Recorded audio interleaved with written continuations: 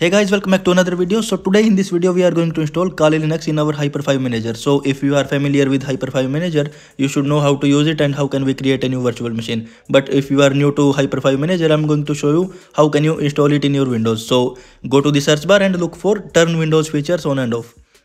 And there you have to expand Hyper-V and you have two options, management tools and platform. Select both of them and then press OK and it will be installed, and then you have to restart your PC. So I already have it installed. We are going to download the ISO file for Kali Linux. So I'm going to select the 64-bit version, and when we press the download button, it will start the downloading. But I already have it downloaded.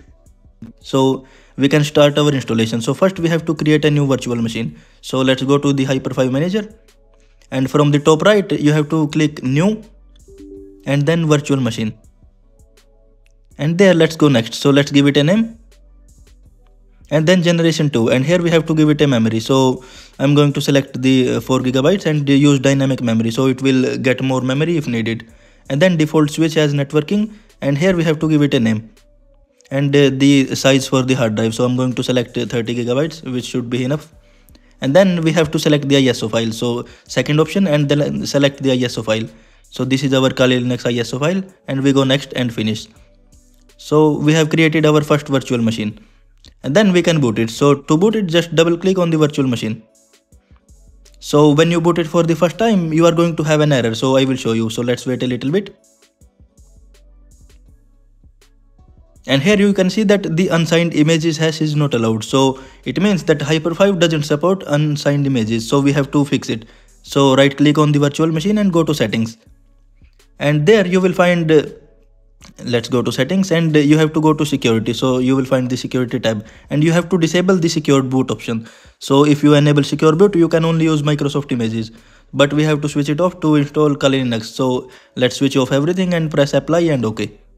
And when we switch it on now, it should boot our Kali Linux image. So there we go. You can see that we have the GUI and we can start our installation. So we have to press the enter button for graphical install. Okay, and the installation has started.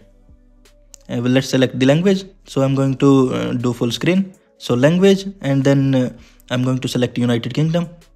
Continue, British English. And the installation has started.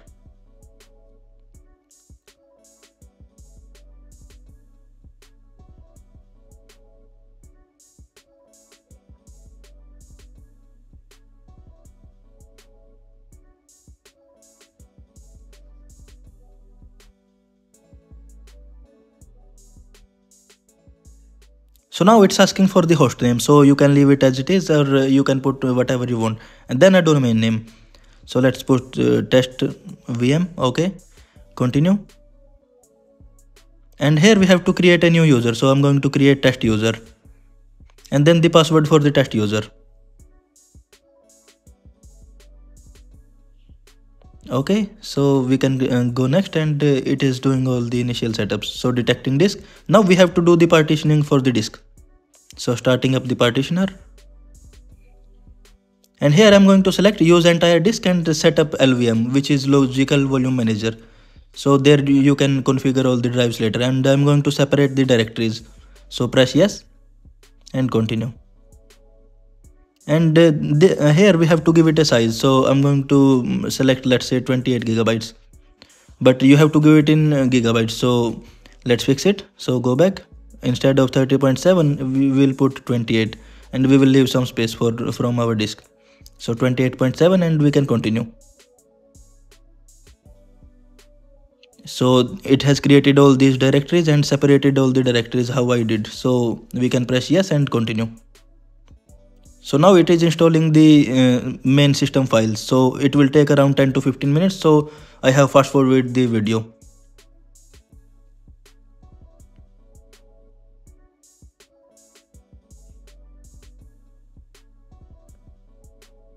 And here we have to select the graphical user interface. So I'm going to deselect the last option because I had some issues with it.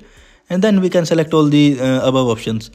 So this is for the graphical user interface. So we select all of them and we can continue. And now it's going to ask for the display manager.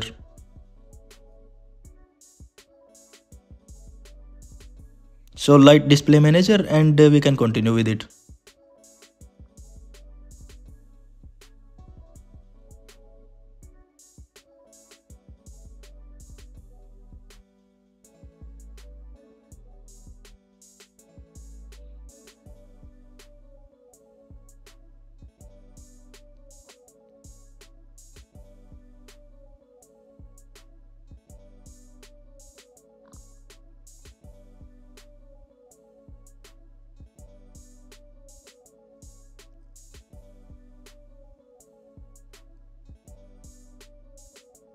And there we go, our installation is going to finish soon.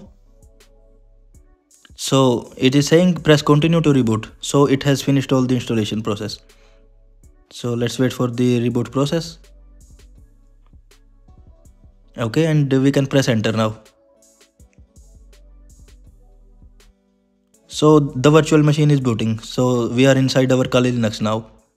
And here we have to enter our username. So I did test user. So let's write test user. And the password for the test user.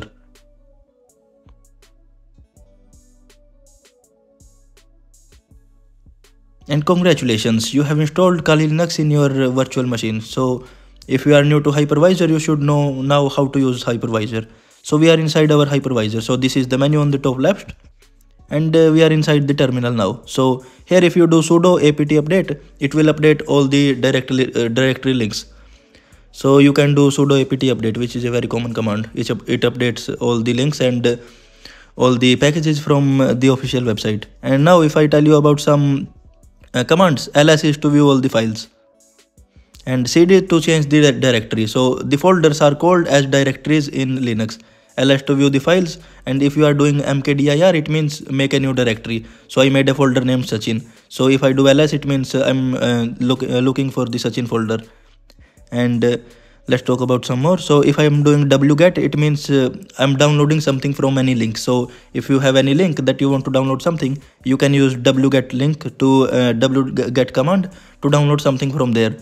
And if you are doing cat, it is to view any document file. So if I'm doing sudo, it means that I'm giving the root permission to do something. If I'm doing /, it means that I'm going to run a software.